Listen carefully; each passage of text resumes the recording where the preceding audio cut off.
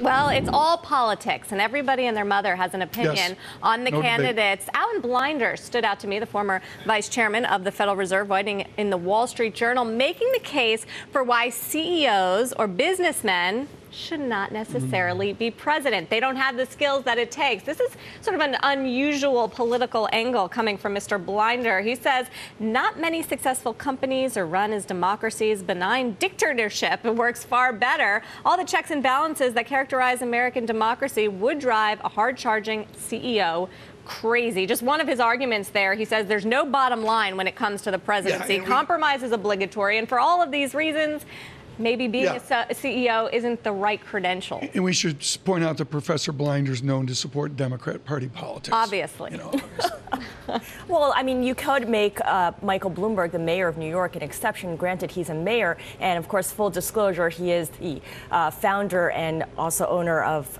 Bloomberg LP, which is the parent of Bloomberg. But a lot of people have pointed out that's an example of a successful businessman who runs a city very well. Anyway, today's the last full day of prep for the presidential candidates, for President Obama and Governor Romney. So in the FT today, we have President Clinton's former advisor and pollster Stanley Greenberg writing what basically amounts to an advice column for the governor. He says that right now Mitt Romney needs to change the race, the tone of this race. Romney is in trouble because he has not settled on what's at issue in this election and why voters should replace Mr. Obama with him. Is this election about the past or the future, the economy or the welfare state? This is still in flux, and it can't be this late in the season for the governor to still be debating which of these themes he's going to choose.